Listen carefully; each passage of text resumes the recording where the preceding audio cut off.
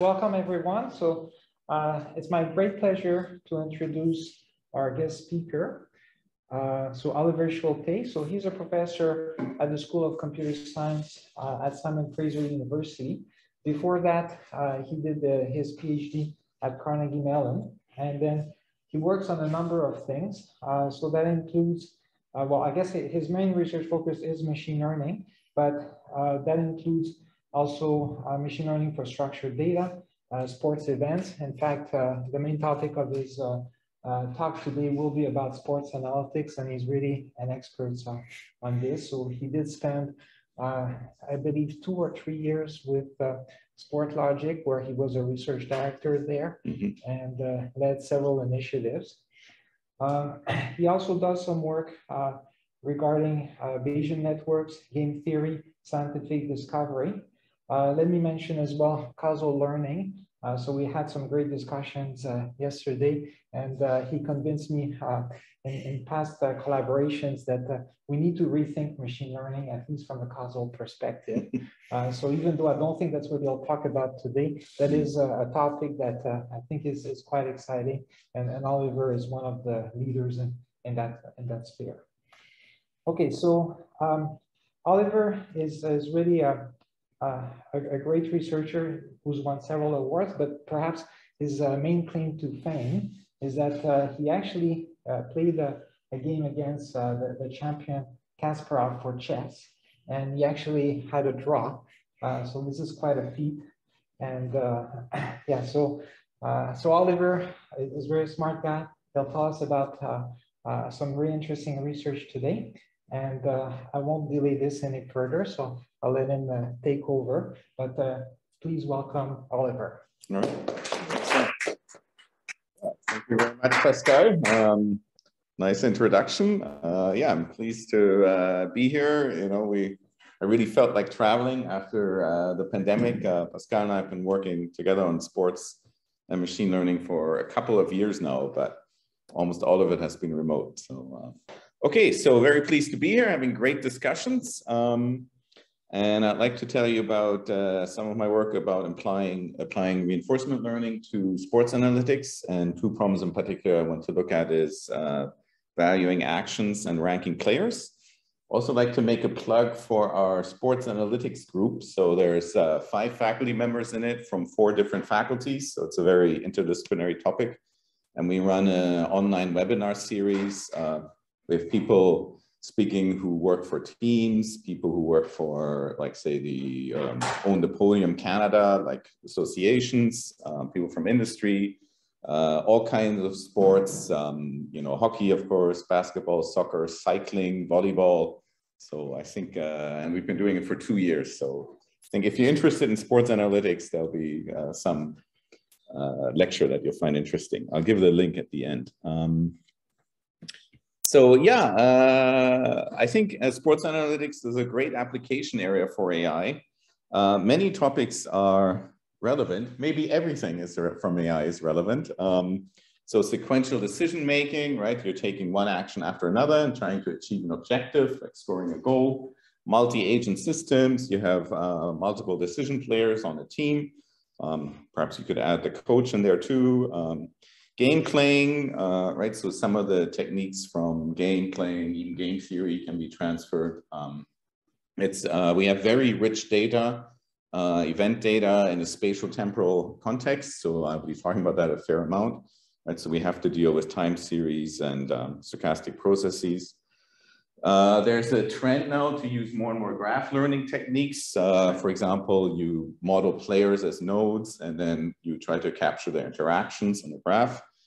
One thing that I've worked on is representation learning. I think of this as a kind of precision sports analytics, the way you have precision medicine for individual patients. So you want to have general models, but you also want to tailor them to teams and players. So yeah, I think many things come in, and it's a real world setting with rich data where you can explore these ideas. So here's my plan. I wanted to talk about expected values, which more or less formally you can think of probabilities of success. So given where we are in the match, how likely is a team to succeed in the near future. So I'm going to first define this concept in a bit more detail, and then mainly show you why I think this is really a fundamental problem. Okay, in the sense that if we can solve this, then we can solve many other problems in sports analytics. And in particular, I'm going to discuss how you can go from a success probability model to defining values of actions, and then how from the values of actions you can derive player rankings. Okay, so the first part is, okay, what great things can we do if we have a good model of success probabilities? And then the second part is about, well, how do we actually learn success probabilities? And there, we'll talk about the design space of learning success probabilities, but the main focus is on deep RL, for deep reinforcement learning for continuous time and space. Okay, okay, so the key function that I'll be exploring is the expected value function. So what is it? Well, so as input, you get a set of observations ordered by time. It's a little blurry, but it's okay on the screen, right? You can see, yeah. So, and this represents a match history.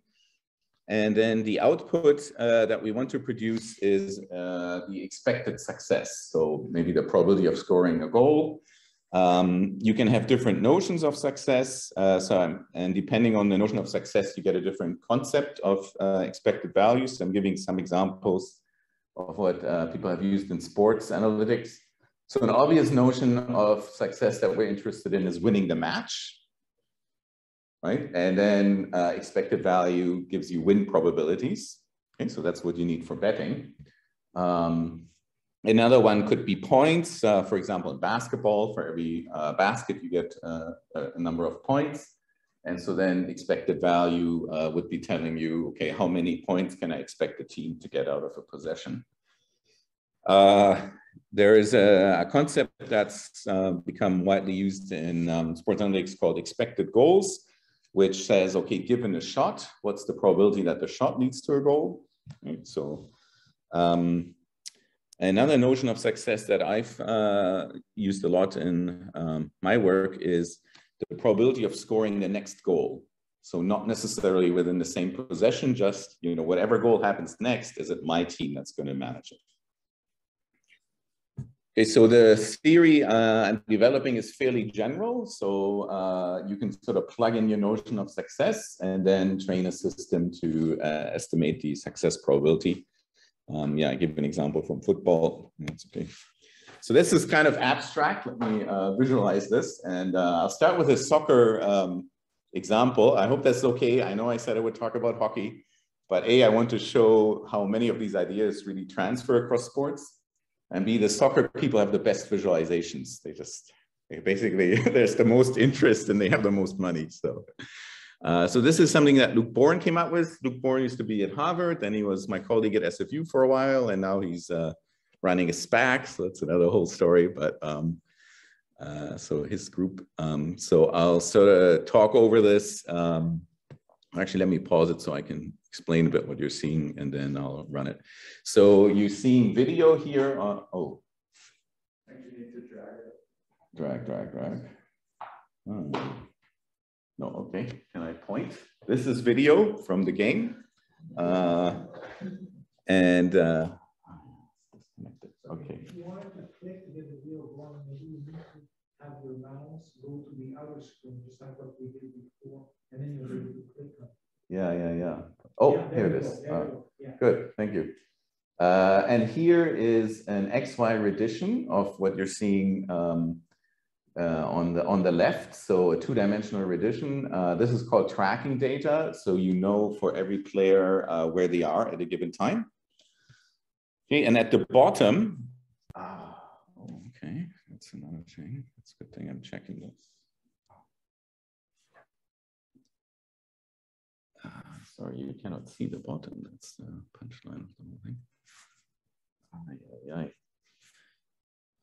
You know, I think, sorry about this. I think, let me go try to fix display. Yeah, if you do mirroring, that will be helpful. Yeah, I can get to. So this place, Yeah, I gotta get the. You got to get the mouse there again. Bottom. See, I clicked here. So now I'm. Okay.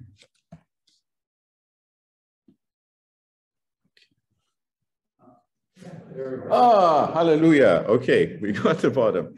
Okay, so left broadcast video, right tracking data. And here at the bottom, the model is estimating as the game is unfolding, the chance that the team with possession, Barcelona mainly in dark, is going to score. I mean, it's actually the difference in chances. So let me just let it run once and then I'll go over slowly. So here you can see it's a dynamic quantity. There's going to be a backward pass that just happened. So, so their chance of scoring went up because they were more in control. Okay, so here now they're getting closer and and now there's another pass to Messi, and that increased their chance of scoring again. Okay. So at every point, let me maybe do it one more time. Right, so at every point it's watching the game and it's saying, okay, now here's what I think the chances are Barcelona is going to score. And you can kind of relate this to some of the main transitions that we see happening. So can I ask a question? Yeah. So does the model know it's Messi? No. Okay. This one. No. So if it did, maybe the probability might go up a bit. Or... Yes. And it should. So that's, I'm glad you're asking that question. That's a topic dear to my heart. This is what I call the precision, right? But in... Can I notice there are negative values? Yeah, I think this is, they're doing the difference between chance at Barcelona and but that's, yeah, actually I saw at the MIT Sloan conference, so it's the main conference for most visible one for sports analytics. And I saw they were presenting this paper and I asked this question. I said, are you modeling player effects? So I can say with confidence they're not, because I asked the question to the author and I got the answer. Okay, so here's something that we have done. So we've done the same thing where we, this is for a hockey game between the Penguins and the Blue Jackets. And as the game unfolds, we are tracking in real time the chance that the team is scoring. So we have one plot for the Penguins, that's the orange one plot for the Blue Jackets, that's the blue one.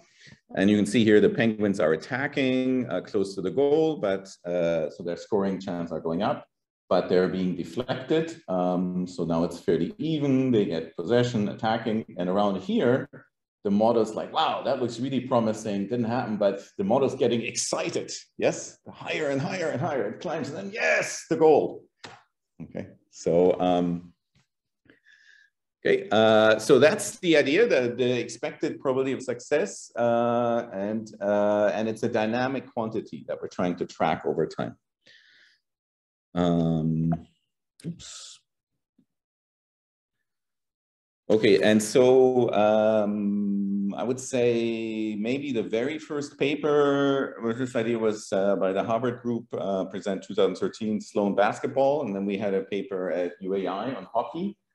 And since in 2014, and then since then, this idea of building success models, I think it's really been widely accepted, and different researchers have validated this for different sports. So I think, you know, I can say, I'm sure it works in hockey, and, you know, other people have worked on this. I'm just giving you an idea here that this has taken off. So now, suppose we have this kind of dynamic success model. How can we get action values out of it? So that's the next thing I wanted to discuss. And the basic idea is to define the concept of the impact of an action, which is how it changes the probability of success. So I think that's natural, right? So if you take, if you remember the soccer example, if you make a backward pass and your chance goes up, then that has a positive value. If you lose the ball, for example, your chance of scoring will go down. You have a negative value. Okay, and then already in 2014, this is the Harvard guys, they said, we assert that most questions that coaches, players, and fans have can be phrased and answered in terms of expected future success. So that's one big takeaway. I couldn't say it better. So that's I think is should be the basis of sports analytics. Okay. So what are the advantages of this? So I will say this abstractly, and then I'd like to kind of do a little case study and then, you know, sort of discuss it in a concrete example. But generally speaking, why is this a good approach to action values? So one is we have look ahead, right? Because we're saying, given where we are now, what is the chance of succeeding in the future? So this means we can capture medium-term effects. Okay. So not just, okay, is the shot going to lead to a goal, but is this pass good because it's likely to lead to an assist, which is likely to lead to a shot, which is likely to lead to a goal. Success probabilities are context aware because remember the match context is the input to the model, right? So everything is done in terms of where we are in the match. And it's important to distinguish a high probability of success versus an actual success. So a strong player could be creating all kinds of chances that don't materialize, maybe due to bad luck, or maybe because their fellow teammates are not picking up on this. Right? That used to be kind of not obvious to sports analysts, but these X-goal models have really helped get this idea across. That it doesn't just matter whether you actually score goals, that matters too, of course, but also whether you create situations where there's a high chance of scoring. Another advantage is that all actions are evaluated on the same scale and in the same units, which is difference in probabilities. So you don't have to ask questions like, oh, 3 zone entries worth as much as a shot compared to 5 successful passes, right? We're measuring apples to apples here. Okay, so let me see if the AV will play along. Just kill this sound for a minute. So this is, I'm going to go for my little case study. I'm going to go to a great moment in Canadian history, the gold medal game of the 2010 Vancouver Olympics. Let me see, maybe just a little bit further.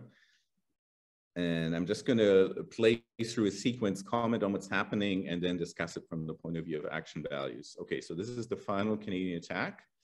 Crosby is crossing into the offensive zone, gets in a shot, a weak shot, right?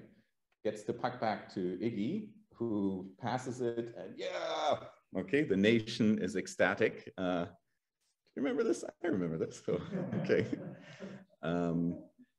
So let's maybe just go back there for a second.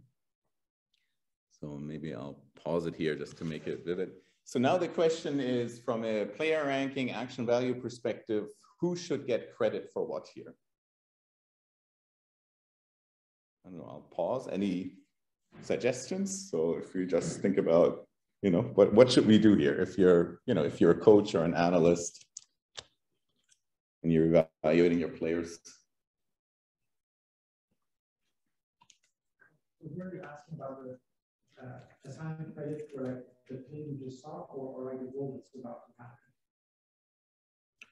Yeah, the whole thing. So I guess going back from, so the attack started, okay, maybe I'll go back. Wait, where was it? Yeah, so let me just let it run so I get the right place. Yeah, so when, like, there's a successful attack, right? Okay, starting here. Yeah, see, if you're a defenseman like Dave, he would say these guys get a lot of credit, right? Okay, why would you say that? Oh, okay. I don't know. I mean, the forwards are getting open and they're advancing the puck up to a spot where Sid can attack. Okay, okay, so they're getting the initial promising situation. Okay, and so one of the things to note is if you just do goals and assists, then that will completely be gone, right? The initial setup works. So, okay, and now Sid gets the cup. How about this sequence? Is this just normal or anything here? It's not a goal or assist either, right? Okay, well, we could see about that. Okay, so now he gets a shot. So most standard sports stats will say, okay, he gets a shot, you get a credit for a shot. Was that shot worthy? Maybe. Almost looked like the puck might have got bumped off a sticky. Yeah. So an X goal model would capture that. So it would say, okay, he gets credit for the shot, but he doesn't get much because it had a low chance of going in, right? So he would get no credit for getting to the position at all, and he would get a bit of credit for the shot, right? Okay, so now Iggy. So Iggy would get credit for the assist, right? And then Crosby, of course, for the goal. So in the standard sort of traditional points method, credit would only be at the very end, right? There wouldn't be much for what was leading up to it, and certainly not for the defenseman in the beginning, right? So I would say, if we go back here. Okay, so this carry, I mean, maybe I'm biased, but this carry is to me very impressive, okay, because he's got 4 defensemen on him, right? And many players would at this point dump in the puck, like sort of send it behind the net and think, okay, hopefully someone will pick it up, right? And this is, I mean, you kind of have to be Sidney Crosby to do this, right? To be like, 4 guys, what the hell? I can score. He's trying to score, right, with 4 guys on him. So I know not everyone's a Sidney Crosby fan, but I'm impressed. Everybody is. No, really and truly everybody is. Okay, good. So great, good to hear. So I would I would argue that actually this carrying the puck like this should get a lot of credit, right? Even though it didn't, well, maybe it led to a shot, but it certainly was not an assist. Okay, so with success probabilities, we would get this, right? So we would say in our model, okay, this is creating a very dangerous situation. And so he's raising the chance of scoring, right? Not immediately. And even with the defenseman, right? That successful pass to set up Crosby was really raising the chance of scoring in the attack. Okay. Okay, so we can build a model where, as I was showing you, right, where we estimate the chances at every point. And I just want to give an idea of what that looks like. So here in the box plot, we take various types of actions. And then every point here is the impact of one specific instance of this action performed in a specific match context. And then you see, for example, for shots, the median is the highest impact, and that makes sense, right? Shots have the highest chance of leading to a goal. Takeaways are actually quite important. So that's something this is telling you. So actually, yeah, many goals follow after takeaways. If you look at the face-offs, for example, offensive zone face-offs are more important than neutral zone face-offs, so that makes sense. So kind of penalties have the highest drawing penalties has the highest negative impact. So that all makes sense. The main thing I want to highlight here is that there is, however, a wide range, right? For the same action, the impact can be quite different depending on the context. So this is a very context-aware model. So how can we get now we know how to evaluate actions. How can we get to player rankings? And so we basically, just rank all the players every season, and then I look at what comes out. It's a lot of fun. In 2013-14, we had actually Jason Spezza come out on top. And so this is interesting in a number of ways. So first of all, if you look at points, right, the traditional assist goal metric, so he has many points, but by far the highest. Sidney Crosby is the king of points. So that's telling you that we really are looking at values assigned to these more intermediate actions, right? Like passes, maybe even face-offs won. The other thing that's interesting to note is his plus minus is atrocious. Yes, at first I thought, okay, that negative sign must be a typo. Okay, so plus minus, let me just explain, is this traditional metric widely used and widely disdained, but it says if you're on the ice when your team scores, you get +1. If you're on the ice when your team is scored on, you get -1. So what the -26 is telling you here is that basically Spezza was on a poor team, okay, which is the Senators. I'm not saying the Senators are a poor team always, but just in that season. Okay? So that's why he has a high, he comes out high on our metric, but his plus minus is low because he's on a poor team. So it shows you that the metric can, to some extent, tease apart the overall performance of the team from the individual players' contribution, right? So he's doing a lot of things that are the type of action that lead to high scoring chances, but then his teammates aren't taking advantage of it. So I'm pleased with that because that's actually one of the things that's difficult in sports analytics, right? Because all the players are playing together, and how can you tease apart, right, their collective contribution from the individual ones? And so this is metric is doing this to some extent. Then in hindsight, actually, I feel like we got a bit of confirmation. So our assessment was that he's a great player on a poor team, and he did request a transfer, which was granted. So I was kind of pleased because, you know, we got this result before that. I was like, that's what I would have advised him to do, and he did it. So we did another ranking, 2015-16. So here I'd like to just highlight how you can identify undervalued players. Goudreau and Scheifele here have relatively low salary compared to, say, Chris Crosby. And again, in hindsight, then this assessment was kind of validated because their contract went way up in the next season. Now, in the NHL, salary is very complicated because there's a lot of rules around it. And I mean, you can't really just say, okay, low salary means their team doesn't think he's strong and so forth. But, you know, there is a connection, and it seems to be going in the direction of our model. Another thing about salary I want to mention, I think is interesting. So if you look at the undervalued players, they're here bottom right. So GIM is our goal impact metric. So that's our ranking. So if you're over here on the bottom right, that means you're being ranked highly. But your salary is fairly low. Okay. And one thing we found is if we look at our ranking from 2015-16, and we compare salaries in 2 successive seasons, so 16-17, 17-18, then 2 years later, the number of undervalued players goes down. Okay, so that means the guys who did great in 15-16, if you go 2 years down the road, they are getting recognized and getting high salaries. And so arguably, what our ranking is doing is giving you an early sign. It's sort of catching on to who's great before that's being reflected in the salaries. Yeah. Like it looks like there's actually different numbers of players. Is it just there's more overlap, or are there actually different numbers of players in those 2 drafts?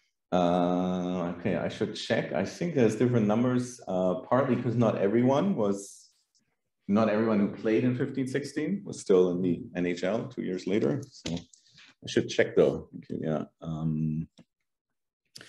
Okay, last thing I wanted to show that you can do with this ranking, because it's really just a sum of individual measurements, you can drill down into different ways to slice it. It's like OLAP, if you know about OLAP. And so you can ask, for example, for a player, okay,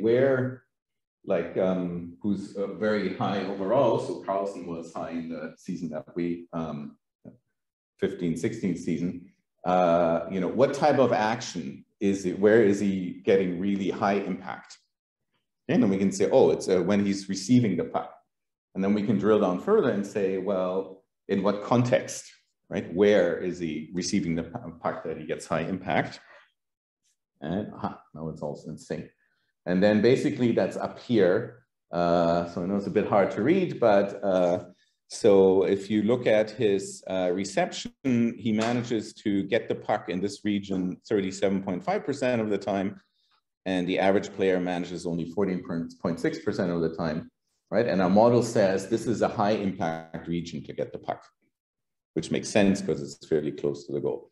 You're swapping for when they swap ends, like which end is he playing out of?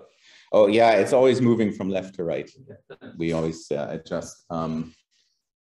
And it also shows you that he is a defenseman, but it also shows you how offensively oriented he is. I mean, which is known, but so showing up in our analysis. Yeah.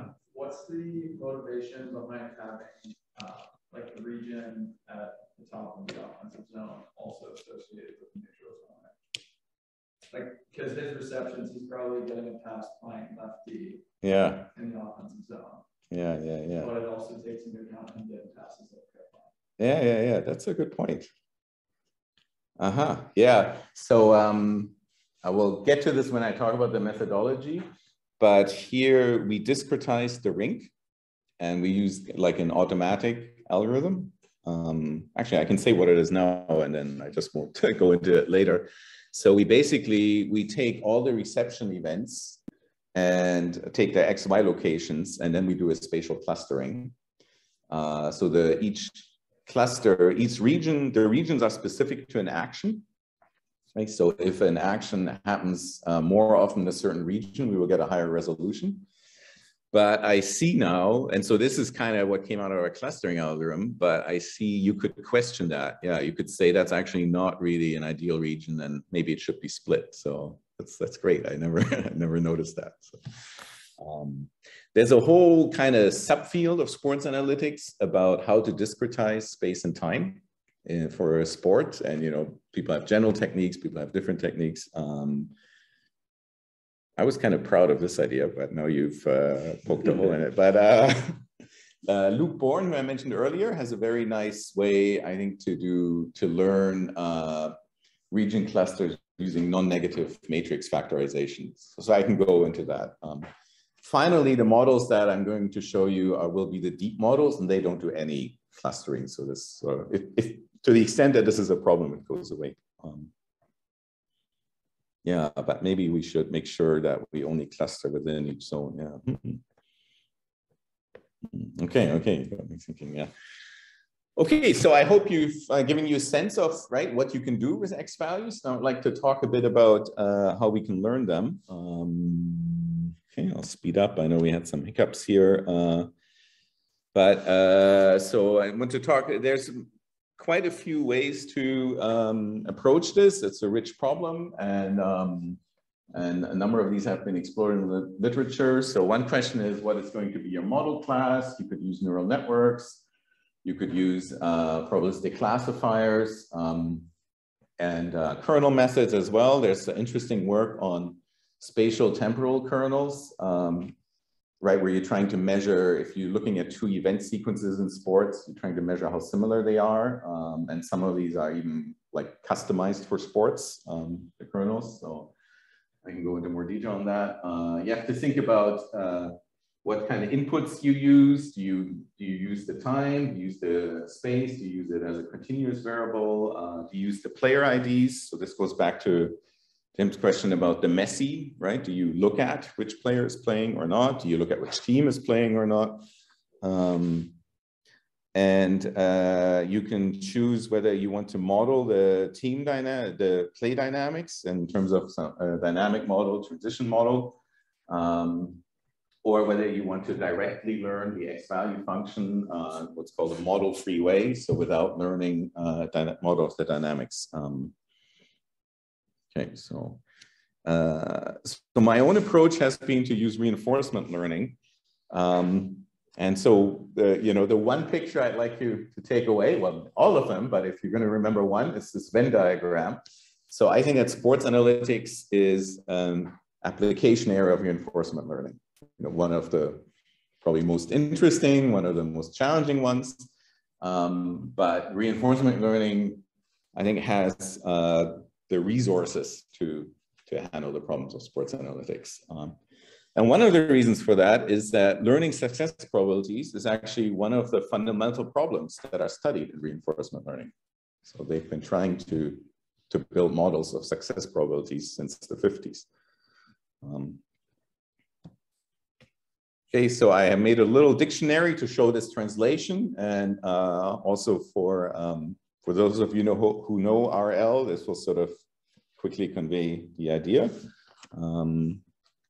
So in RL, often we talk about discrete episodes at the end of which points are awarded. So in sports, we would have periods or halftimes, innings. There's a concept of a reward, which in sports will correspond to a goal or a point. For example, basketball. There's a concept of a return, which corresponds to the total number of points. The value function is what I've been calling the expected value function. Action impact, right? The difference that you make to success probabilities corresponds to action advantage, at least in spirit. Learning an X value function is what RL people call the prediction problem, right? Because you're trying to predict whether a team or an agent will succeed. RL, the main goal is typically control, to build an agent that actually acts. So we don't have that in sports, right? Because we can't control the players. I kind of wish I could, that would be really interesting, but not even their coach can control them. So certainly not me as a researcher. So that's one of the first things I usually say to RL researchers. I know you guys really care about building the agents, but we're not doing them. We're just trying to understand their behavior. Yeah, and then I mentioned model-free learning. Let's see. So, okay, in our reinforcement learning, we use Markov processes, and there's a very general model called the Markov game model. So I wanted to show how natural it is to model sports in that. So I think I'll go through that, but maybe a bit more quickly, and it won't, it's okay not to follow all the details, but so Markov game model, you can think of it as a transition graph, where you have states, actions, transition probabilities, and rewards. And what's different from Markov decision processes that you may be familiar with is that you're going to have a tuple of actions, one for each agent. So in sports, we take the agents to be teams, which is a bit confusing, not players, but teams. And the states, first of all, defined by context features. So like the current score, current manpower situation, is someone shorthanded or in a power play? What period are we in? How much time remaining? Where is the game happening? These are actually things, if you remember the CBC video, that they often display on the screen, right? So because these are important parts of the context, they show it to you as the viewer, and we put that in our state. We have in our data set 13 action types, and you can get event data, play trajectories. You can download from the NHL. I guess that's where it's going. So it's publicly available data. It looks like this. So here you can see how it says play by play. And then it would say something like, okay, Colorado won a face-off. Here are the two players that were involved in the face-off. Here's the location of the face-off, and that's the game time. And also what period are you in. Okay, so you can get that. We have actually posted on my website, I've got a pre-crawl version. Okay, it's not up to date, but if you just want to start experimenting and without dealing with web scrapers and everything, you can get the event data. A lot of our experiments, we use a proprietary data set from Sportlogique that Pascal mentioned. I've been working for them. There's generally less work on tracking data just because it's less widely available, well, also because it's more complex. But we have some, okay, I'll skip this little animation.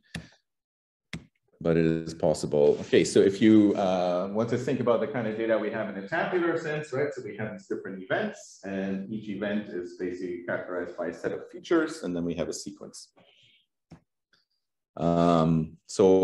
Like for the models I've been showing you, just to give you a sense of what the data set looks like, we have 30 teams, over 2,000 players, over 1,000 games, over 3 million events. So that's really, I think, even by the standards of machine learning, that's a big data set with many things going on. And so, you know, what I've been trying to do over the years is to get as much information as I can out of this rich data. Okay, so I wanted to talk about yeah.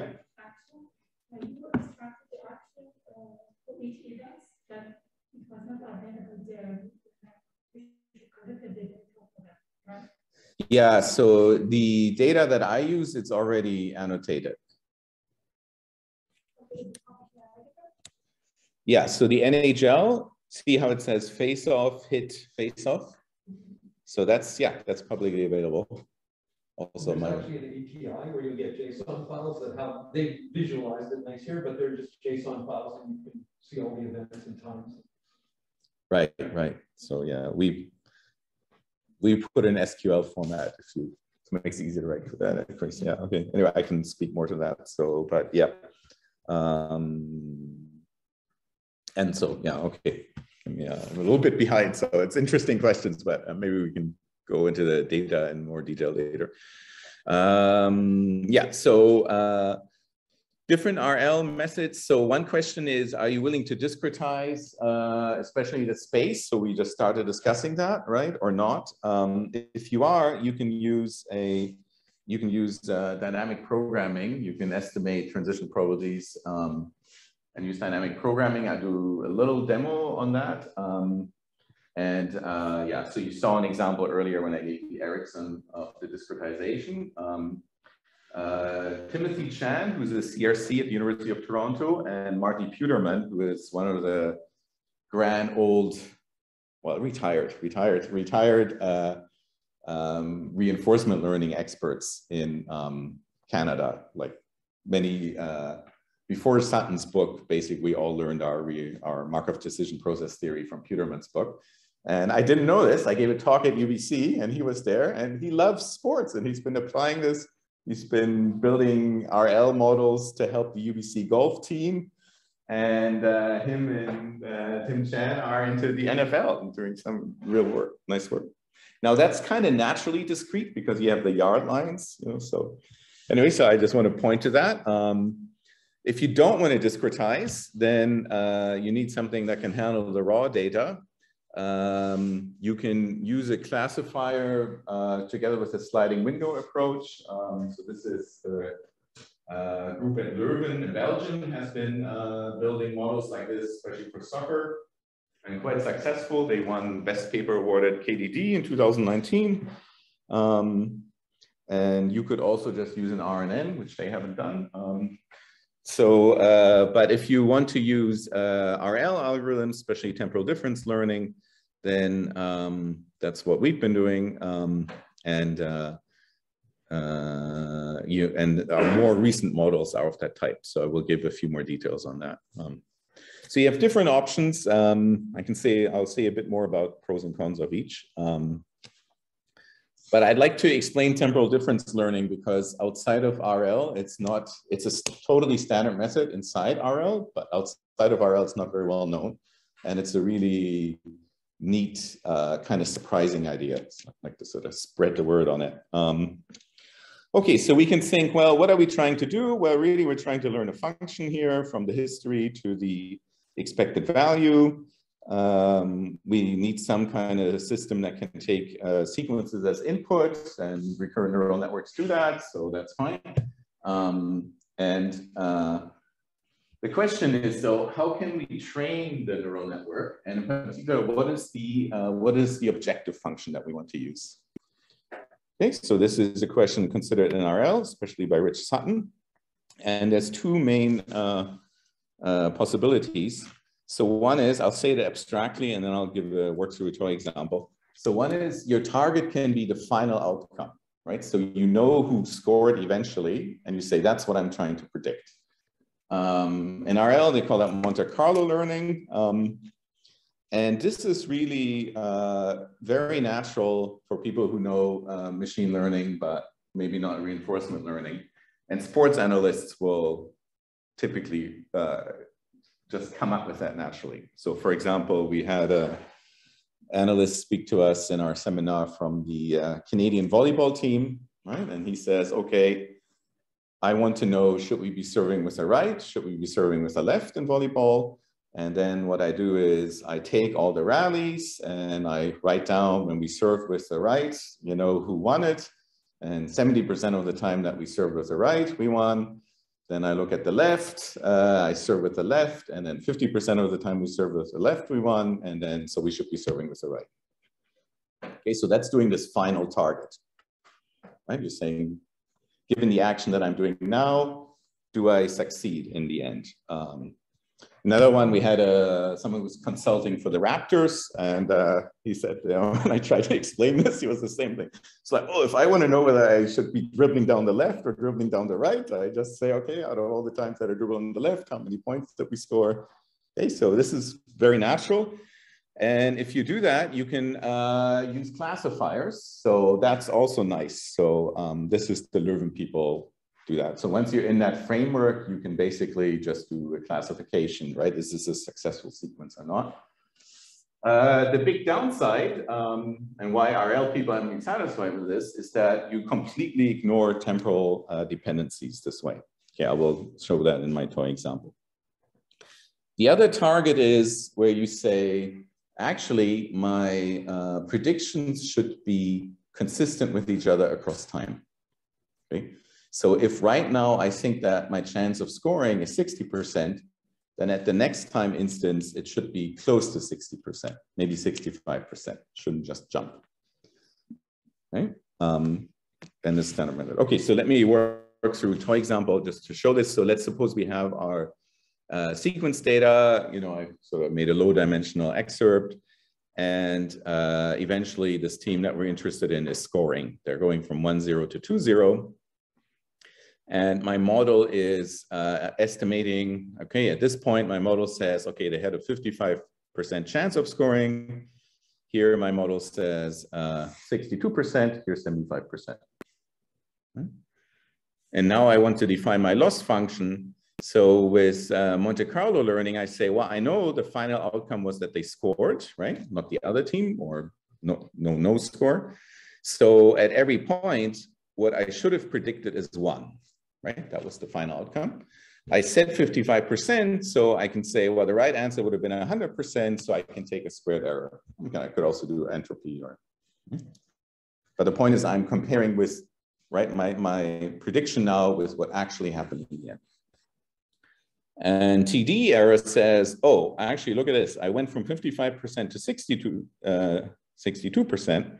And so that's actually, those should have been the same if I had been right all along. And so I penalize my system for doing that. And then at the next point, I say, oh, here I said 62%. Then I got more information. I said 75%. So now I'm penalizing my system for this. Right? So it's a lot of work in RL on which is better and why, and theory and everything. But I'm just happy to explain the difference. Actually, yeah. Do you use a discount factor at all? Yeah, I'm not doing that here. I usually don't do that in sports. And I mean, the problem is, if you think of goals, they're worth the same, right? No matter when they're scored. So it's not like getting a goal now in the first 10 minutes is worth more than getting it in the last. Okay, so when you look at some of these actions, it depends on, like, don't you have to say that an action that just led to the goal is worth more than an action that was done, like, 20 times steps back? Well, the system kind of learns that, right? Because the connection between, so the impact of the action 20 times back will be much less than the one that's close. Okay, so is there like just one reward in all of these environments, like just one reward when you either you win or lose, or do you have like any rewards in the middle? You know, like, is it like a very sparse reward setting, or do you have like any rewards in between? Yeah, so I mentioned earlier, you can have different notions. You could just do win or lose. What I usually do is, are you goal-based? Are you getting the next goal? So it's very sparse, yes. Right, so if you have 5 goals in a game, you get 5 reward measurements. And that's part of what makes this difficult. So I will come back to that. I was asking these questions because, you know, you see, like, when you look at these estimated next goal champions, yeah. I'm assuming you're going like from one state to the other state. So, the estimates must be adjusted by the reward that you get for the next state, right? Yeah. But the learning kind of does that, right? So learning's in the background. But this is actually, let me say, fundamentally, if you categorize sports according to how difficult they are to model, then hockey and soccer up there because they're continuous flow and because of the sparsity of the goals. Now, soccer is even worse because often you just get 1 goal per game, right? None, and then it's really tough. So, but say, like I've also built a model for volleyball. In comparison, that's easy. You know, you get these short rallies. You know, you get like what 20 rallies in a set or so. So that means you get 20 reward signals, right? That's in comparison. And I always say, in retrospect, I wish I'd done tennis first. You know, every rally, 1 player, nice turn taking. You know, none of this players all acting at the same time. So, okay, evaluation. Okay, maybe I'll summarize, but since we discussed this discrete business, yeah, I think the visualization here is nice. So as I mentioned, when you have a discrete system, you can do dynamic programming, and that will be one of our comparison methods. So I'm just going to show a soccer evaluation. So somehow this guy has managed to make dynamic programming popular in soccer under the heading of expected threat. So if you're looking for the Bellman equation in sports analytics, this X threat thing is usually what you want to look for. I haven't seen anyone publish it in hockey, but I mean, I know there's some internal work. So here he's showing you the transition probabilities, and he gives you, this is like the Bellman equation, but I mean, so it's fun to read. I think it would be a great teaching tool, or if you want to understand it, but I'm going to go straight to the visualization here.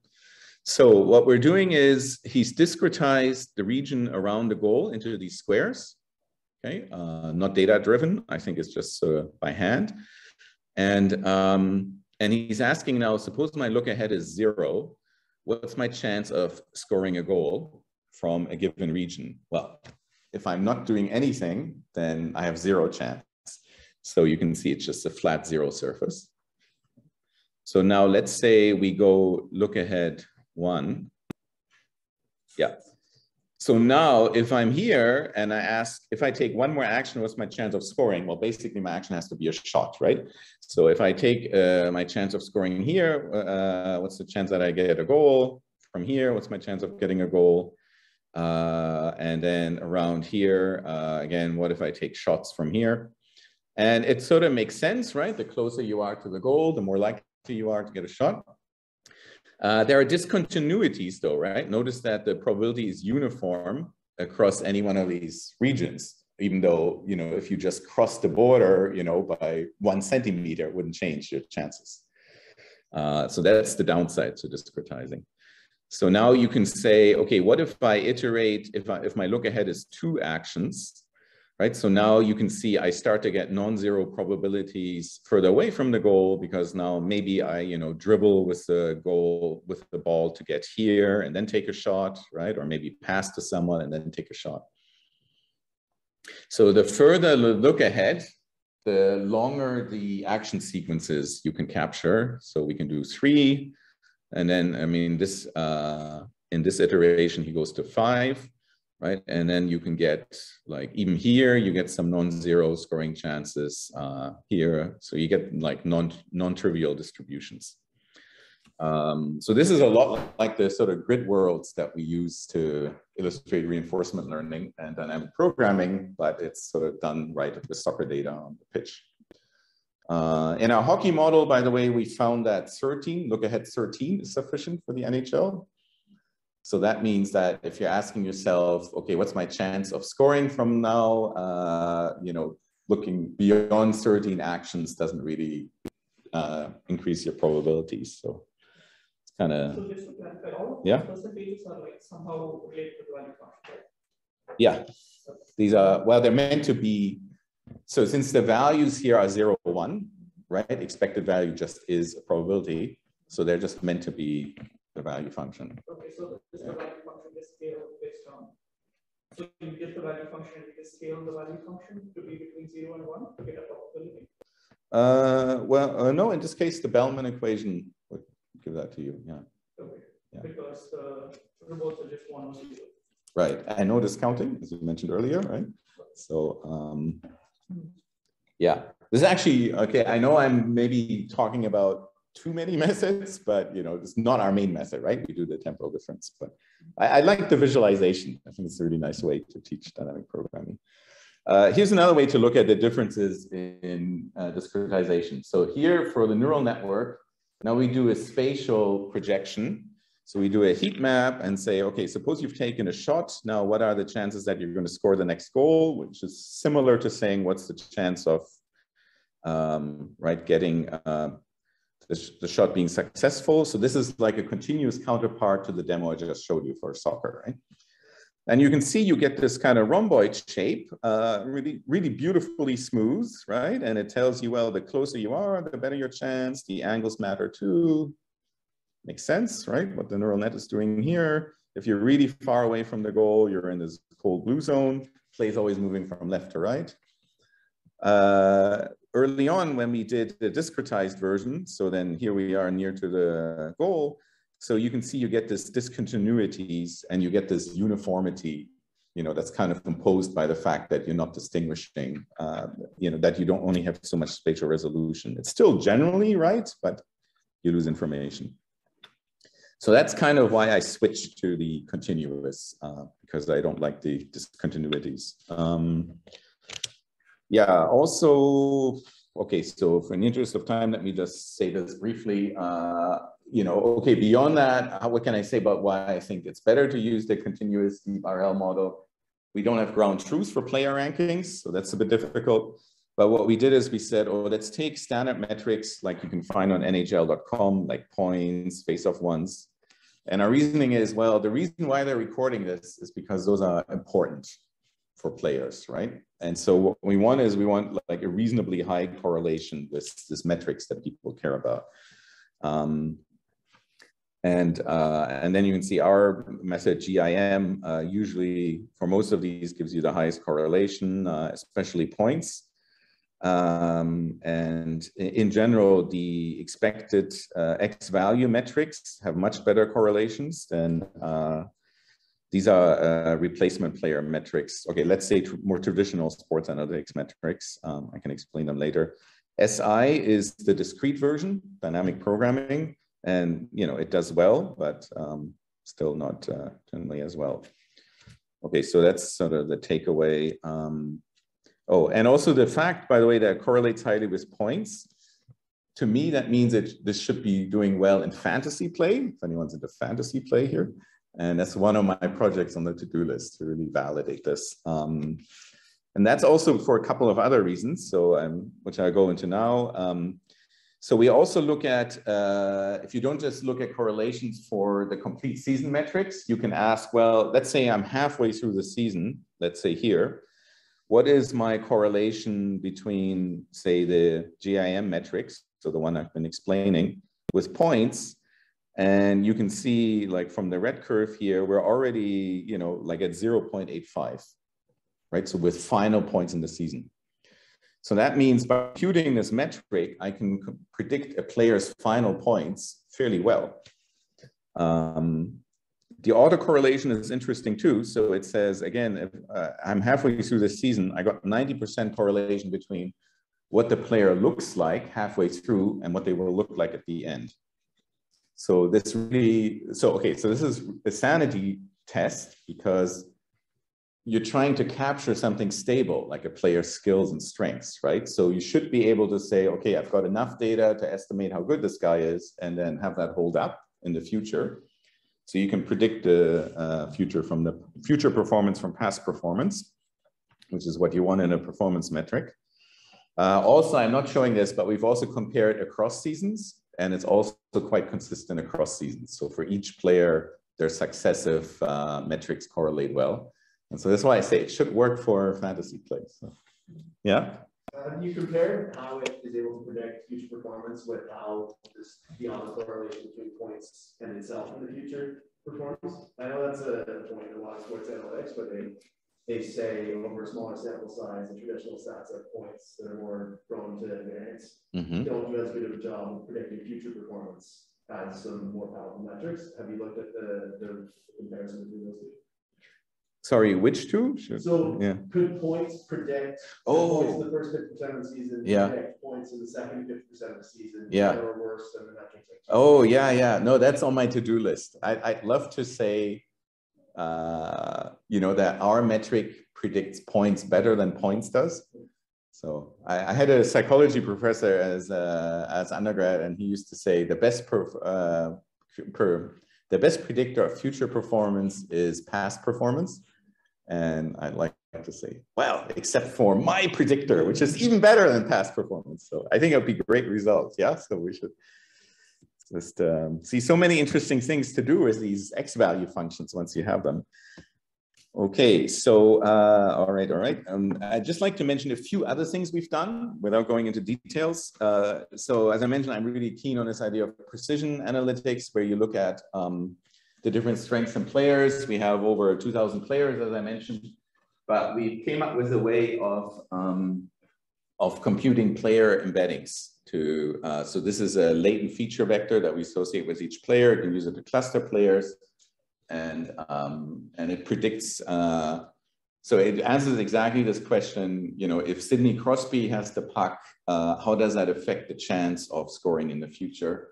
And we came up with a new way to generate these embeddings. So that's in a 2020 NeurIPS paper. And I'm quite proud of that work. There's another approach to trying to figure out differences between teams, where you can say, okay, well, there's the behavior, but there's also their strategies. What are they trying to do? Are they trying to get into the offensive zone as quickly as they can? Are they trying to attack on the left? Are they trying to achieve certain formations? And there's an part of reinforcement called inverse reinforcement learning, which tries to do the following. It says, I'm watching these agents and I'm trying to infer what it is they're trying to optimize, right? Rather than saying, I'm given their reward function, I want to find a policy. It says, okay, I want to figure out what they're after. So we did a paper on this, with Yudong, who's here. So that was in ITCHI 2020. And there was a follow-up paper so we did it on hockey, by the Löwen guys on soccer. I think that's still quite an open area, because it's a hard problem, but you get really interesting results. And also, to some extent, it addresses the goal sparsity, right? Because now you've got these inferred rewards. Okay, now, of course, are you right about what you're inferring? But at least they're very dense. Now you have rewards everywhere, right? So actually, sorry, just a quick question. Do you have like some demonstrations there with which you do this inverse RO? So do you use gameplay data, past experiences, and then infer what from there? Because you need some expert demonstrations for doing IR. Right. Yeah, we're treating just the observed play data as actual. Okay. So it's like the players are the experts. Okay. Which, okay, you can argue about. They are professionals. So, and then it's max entropy. It's okay, I can go into more detail. It's fairly standard. I think there's one of the things that's a bit different from standard IRL is that we also add the observed goals. So we sort of regularize the inferred rewards so that, you do care about getting an actual goal, and that helped a lot. Is that right, Yudong? Did I forget anything? Okay. So what is the final objective of this? Like, you know, like once you infer like the team's objective, I guess the team's objective is pretty clear, right? I mean, the team is trying to win the game by shooting the goal.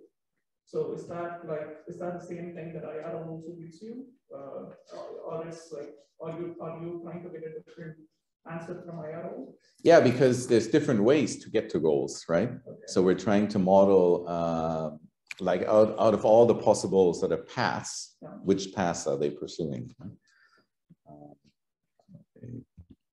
Okay. Maybe just to offer the sense of, I guess, yeah, the underscoring at the end, right? Like we'd like to have perhaps values or rewards assigned for, you know, local plays, like, you know, in a given situation, should the player have passed the ball here instead of taking a shot and that sort of thing, right? So that's the problem that I guess if we only look at goals, it's too sparse. We'd like to have, I guess, more of that reward for essentially a very positive.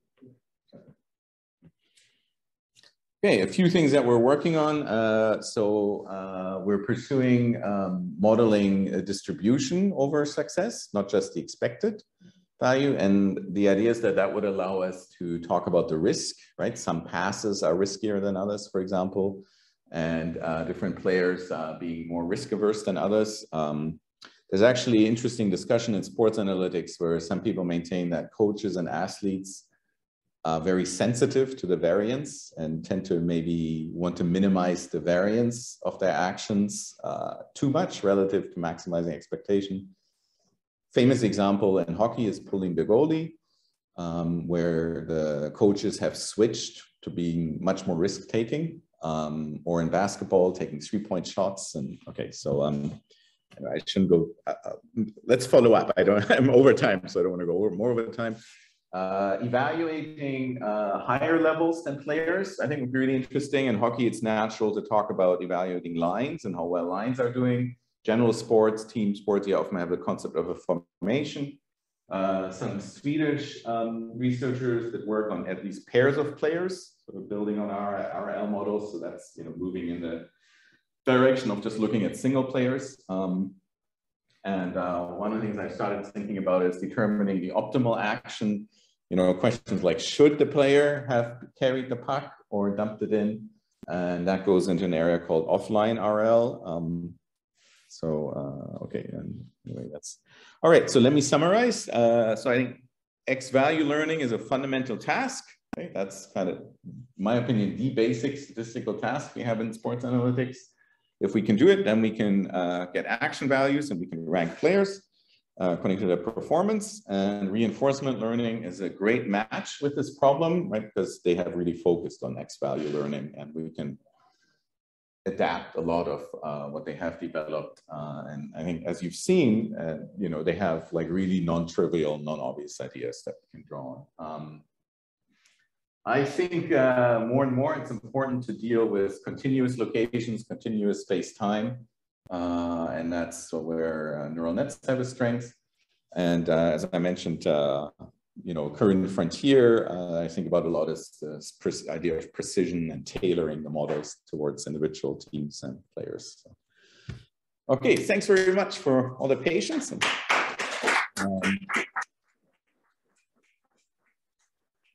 got the link here to our seminar. Oh, they are collaborators. Thank you, Galen. Oh, Yudong, you didn't send me your photo, but you're right here so people can see you. Actually, you know what? I'm going to go to this thing. Maybe while we're thinking about questions. So I guess people can ask questions. If anybody needs to go as well, feel free to go. But I do want to advertise that Oliver is with us for the rest of the day. So he'll be free after 4 o'clock. So if some of you would like to meet with him, send me an email, and then I'll arrange for you to have a one-on-one. And then for whoever is online, if you would like to also ask a question, just raise your hand online or type a question in the chat, and I will read it to all of them. I think at the 2 p.m. mark, I lost a lot of the online audience, which is understandable. So yeah, I think there were some questions. So thanks for the talk. I had a couple of questions. So the expected threat you showed for the shot for the hockey model as well as the expected threat that was in the blog for soccer. Yeah. Yeah. I just wanted to ask, like, if especially for the soccer, like, as the probability of foul, right? It was like the threat was greater in the area that was closest to the goal. So is it the expected threat only for a shot, or do you also model it for other actions? So, for example, cross, like, because in say if the look ahead is just 2, and if you are in the sidelines towards, that's a very high crossing zone. So if you're in those areas with a look ahead of 2, the expected threat could be higher. If you're just not considering only a shot, if you're considering a cross and then a shot. So is it like only for short actions or other actions as well that can lead to a higher expected? Right. Okay, so it's not my model exactly, but okay, I know at a minimum, I'll show you in a minute, they consider shooting and moving. So if I gave the impression that it's only shots, that's definitely not right. I should take that back. In fact, if we go to the other visualization here, I mean, it's kind of a nice, so here they're modeling what in RL we would call the player policy. So they're saying, okay, if you've got the ball here, what are you going to do next? And you can see the choices are either moving or shooting, right? And it's kind of nice. So here they say, if a player has the ball here, they're not going to shoot, right? Because they're far from the goal. They're going to move. And then if you're here, then they're like, okay, they might move or they might shoot. So I think that at the very least they have moving, and this is part of what you're saying, right? They could be moving now or they could be shooting. I don't know if in this model, if he has something like passing or crossing, hopefully he does, right? So in our model, for sure, you can do any of the 13 actions I mentioned at any time, right? So now, of course, when you're close to the goal, like for example, it's unlikely to be a hit, right? But that would just, depending on your, if you're doing the discrete case, then we just would say the transition probability, so the probability of being close to the goal and then transitioning to a hit state is going to be very low. I have a second question that was more related to, do you ever consider like how so if you take an action and that leads to a goal, for example, how much of that is attributed to the opponent team's actions as well? Like, because that can have a fair bit of noise. Like you say that your action was very good, but for example, in soccer, I only understand action. But like say the players were not maintaining the offside angle, and it is more due to their fault than to the credit of the player. That action in some other case would not. And there can be multiple cases of such noise or so how often is the opponent team space considered in attributing or giving the credit to? Yeah, that's a very good question.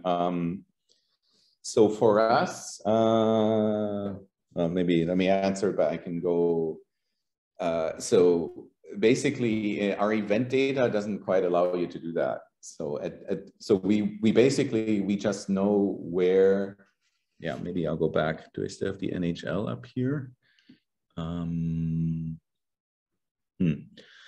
Oh yeah, here it is. See here, like for example, when the hit happens, okay, so we know, okay, there was a hit, we know there are these two players, but we have no idea where anyone else is, right? Let alone where the opposing players were when this happened, right?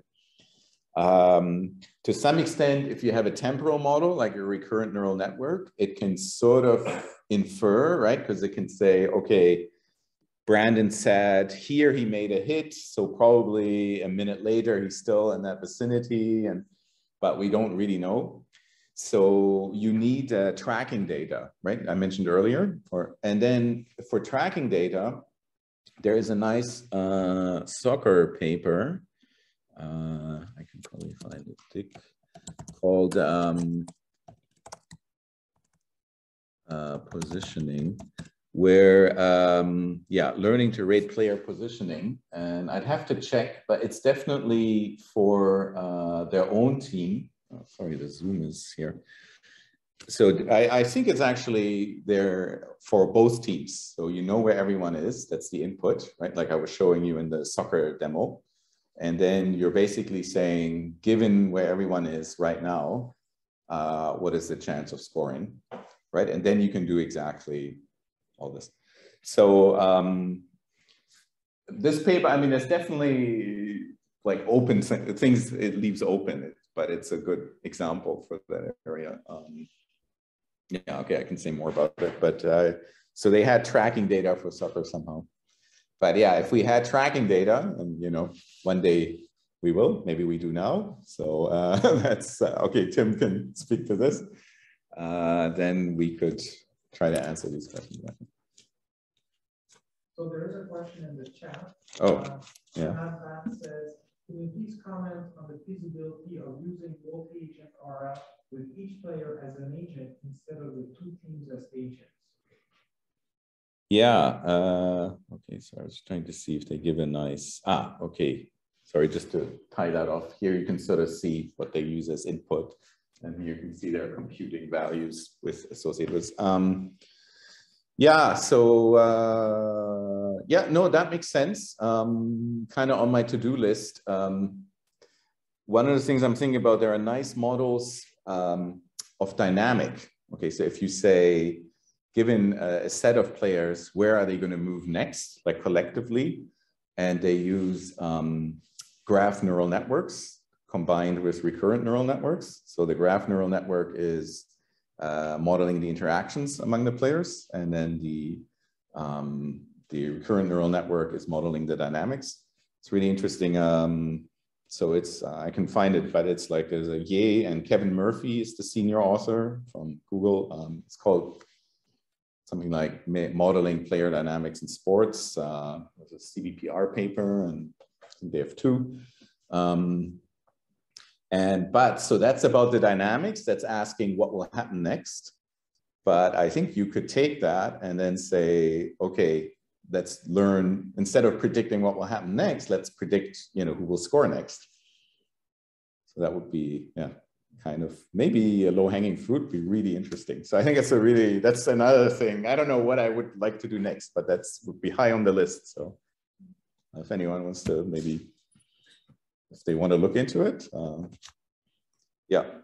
And definitely, if you're interested in sports plus graph representation learning, I think that's a really growing area for, right? This question of modeling player interactions with graph representation learning is really becoming a common technique. It seems very powerful. Yeah, so I think you need the data though, right? That's the problem. Well, would you actually? So tracking data would help a lot. So in these videos, they have that, right? So they know where everyone is. If you had event data, well, that would make it harder, right? But maybe you could still do it. Yeah, or maybe that was the question. That's actually. So I think some, like Tim mentioned the JSONs, I'd have to check, but I believe if you go to the JSON on NHL.com, you can actually get who's on the ice, not just who's doing the action. And then I guess it becomes a question of set modeling, you know, like deep sets, right? Your input is a set. Yeah, maybe we could do that too.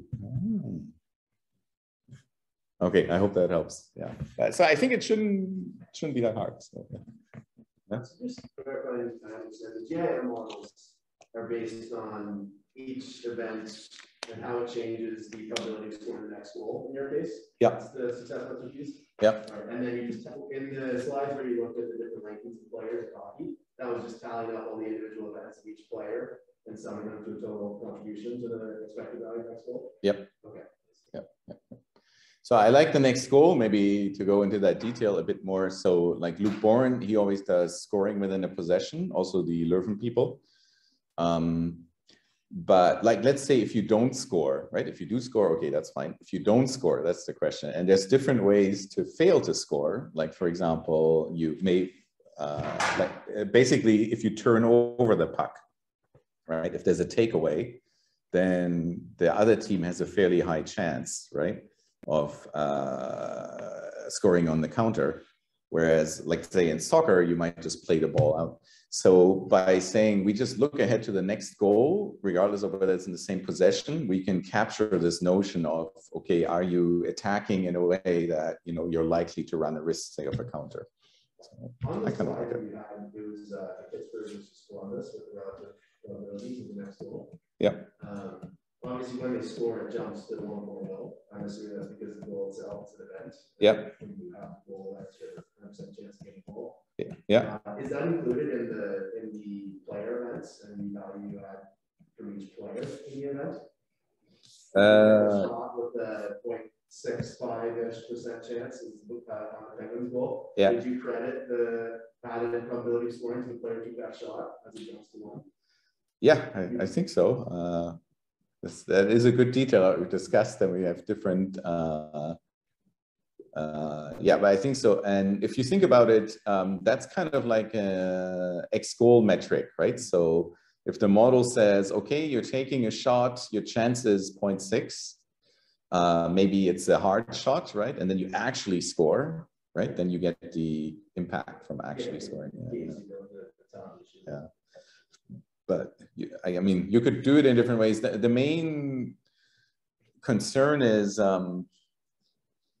with including goals is that like generally the action values are the impact values are fairly small, as you see, so they can really distort. So I think it's right to give credit, but you have to worry about them dominating. The goal is to sort of try to see the value of the action itself with that, and to eliminate the variance of the actual goals that happen over small sample sizes. So it's just an interesting consideration. Okay. Yeah, that's for goalies. Okay, so I'll just say for goalies, that's also something people discuss a lot. Like a save is not the same as a save, and then they have like normalized save percentages. Okay, yeah, a couple more questions. So the X value. Yeah. I don't know if it was this, whatever slide you had where you showed the difference between Monte Carlo and TD learning. Sorry, I asked a question about it. Maybe around here. But yeah, so that X value, the estimated next goal chance, that's the X value from a different model, correct? No, the same model.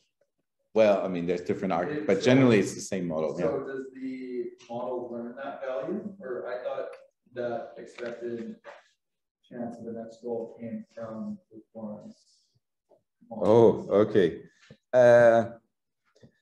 No, it's the same model. I mean, the setup is like, if you think of a neural network, we're trying to train the parameters, right?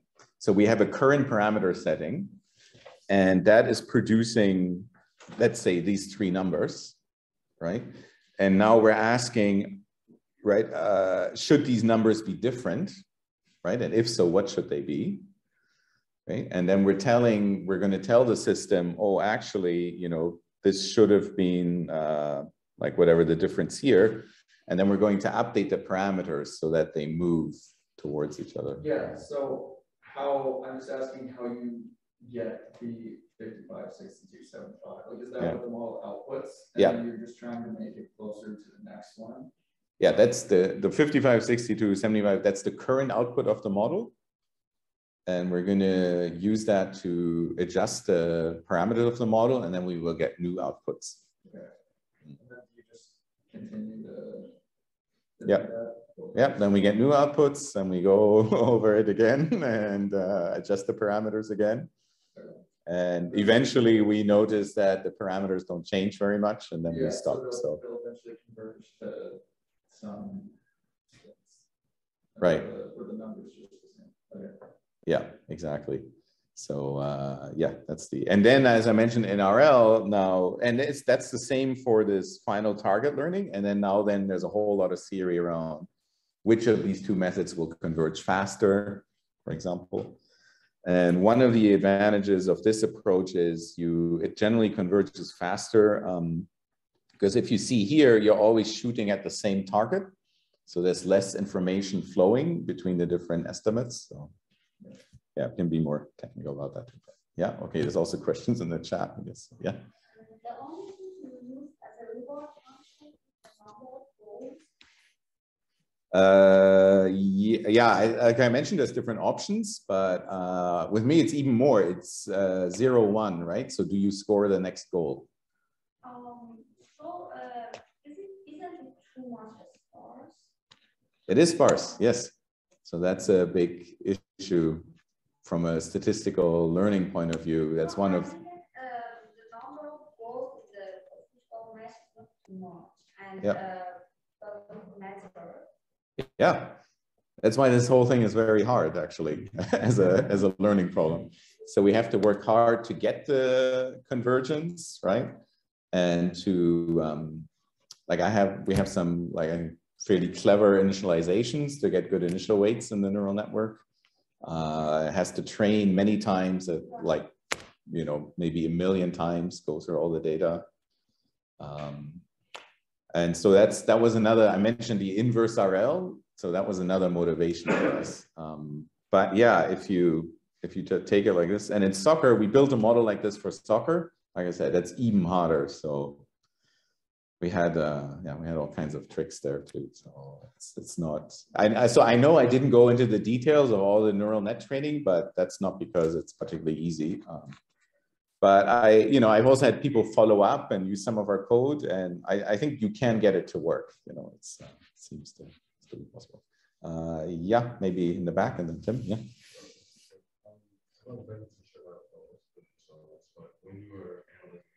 Yeah. Do you like the action shows up like the previous actions, or do you once you complete a game, do you like it in real time? Or once you complete a game, do you reevaluate certain actions based off of whether or not they actually did score? Yeah, so I don't do that. One might consider. Okay, so I'll say sort of to do a riff on that, but just to answer what we do, no, we just have, our model says, okay, here the impact of this action was whatever, 0.2, and that's just based completely on the current match context. So it doesn't matter what actually happened. I think there's an interesting question actually that Pascal and I have been discussing in our group, sometimes called the credit assignment problem.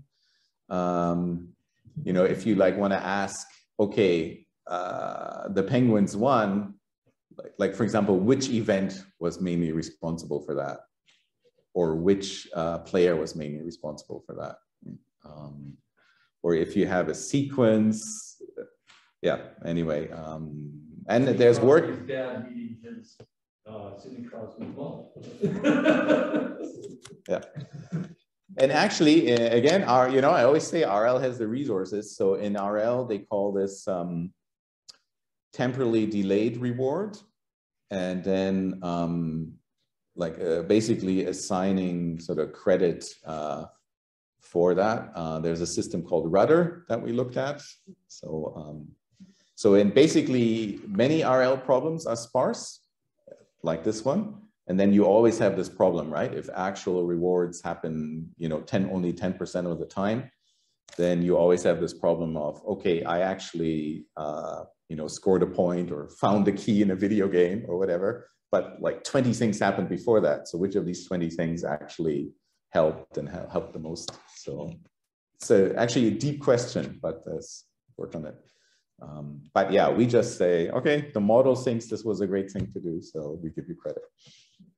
Yeah. This is just like a stupid comment, but Rudder really only works for single agent cases, right? But technically, the way you're modeling it, it's 2 agents in a zero-sum game. So wouldn't that impact Rudder's ability? Like, if Tampa plays, I don't know, New Jersey, or Montreal, it's different than Tampa plays Colorado. Yeah. No, that's good. Yeah, I think that could be a nice thesis topic, is extending this idea of rudder and these temporally delayed rewards to multi-agent. Because a big thing, like why are these problems hard? Well, you get these interference problems. So like if I do something and then someone else interferes with it, how much credit do they get compared to me? And also maybe something would have happened anyway, regardless of what I do. And so this interaction is important. And another thing about sports is you know, when I say everything should be relative to context, yes, everything should always be relative to your opponent, right? Because some opponents, it's just easier to score on them, right? So you need to adjust for that. You know, maybe some opponents, like in soccer, you see this very clearly, they're very good at defending, and just getting close to the goal is already an achievement, right? So if you use a generic model, you might say, yeah, my team didn't do well because, you know, we only got close to the goal, I don't know, 10% of the time, but it might have been against that opponent that was actually really good. So yeah, we always, yeah. So I'm really interested in this game impact metric. I think on, maybe around slide 38, you're looking at correlations with other metrics, maybe? Yeah. Yeah, this one. So one thing I noticed is it looks like the highest correlation is with time on ice. Yeah, right. And so is it possible that you're actually measuring time on ice? So the more you're on the ice, the more chances you have to impact the game. Yeah. So I'm wondering, you know, have you thought about, oh, is that possibly what this is gathering or measuring, or could you somehow normalize with respect to time on ice? Yeah, I was somewhat obsessed with that question for about a year. So yeah, so an obvious worry is we add up all the actions, right? So the first worry is, okay, so if I have a guy who takes 100 actions and I have another guy who takes 10 actions, and you're adding 100 numbers versus the 10 numbers, you know, that's, now one thing is action impact can also be negative, right? So that it's not just that directly related, right? So that helps. So that is reassuring. Also, like for example, the discrete Markov decision process model with dynamic programming has even higher correlation, right? So the fact that like they're not all 0.9, right? That's I misread that. I was thinking it was 0.955 between GIM and time on ice. Yeah. I see that. So the GIM, you know, so at least it's doing something different. The thing I was obsessed with is, and people in sports analytics will say this to me, including people at Sport Logic, is you should normalize, you should normalize, you should normalize. I say, okay, well, how? And then I say, do I divide by the number of actions? Do I divide by the number of periods? Luke Bourne tends to normalize, I think, by 60 minutes played. Yeah, time on ice, number of games played. And so first of all, it's not clear how to do it. And the other problem, the bigger problem that I had is every time I would do that, these correlations would get poor. And I sort of couldn't figure out why. And I think the reason is that as you're pointing out, time on ice is itself a measure of strength, because like the really strong players get played more. And so like if you're taking one good measure of strength and you divide it by another good measure of strength, right? Like if they're like, let's say if they're, for an extreme case, if they're just one is a multiple of the other, you're going to destroy your signal, right? So yeah, so I've tried really hard to do theory on what is a good normalization, and in the end, I could never get better. And then along the same lines, when you're trying to rank players, one thought I had is, since everything's based on the next expected goal, if you're on a team that's scoring more goals, then as a player, you might have more points as a result. So I was trying to think about, you know, is there, again, it's normalization thoughts is there a way to normalize for, oh, well, I'm a player on a high scoring team, so we're going to score the next goal way more than some other team. Yes, but that's, well, okay, so that's, so if you remember the Jason Spezza example, it didn't happen, right? And that's one of the reasons to do impact. So you say, how much is what I'm doing now increasing the chance? Okay, so if I'm on a team that always scores, like extreme example, right? 100%, we always score. Well, then I'm actually going to get 0 credit in this model, right? Because I'm never increasing my team's chances.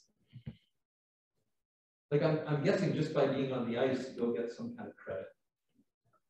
But maybe I'm not understanding the term. If you're in that. Yeah, like if I touch the puck. Yeah, but if your team was going to score anyway, right? So it's the It's the difference. Oh, right. It's the difference between your team's chances of scoring before and after the action. Yeah, yeah. Right? Yeah. So it's, yeah, that's why I like this, you know, it's, I think it's the right thing, right? You got to have as a baseline, what's that chance of scoring, right? And then how are you affecting that? So, cool.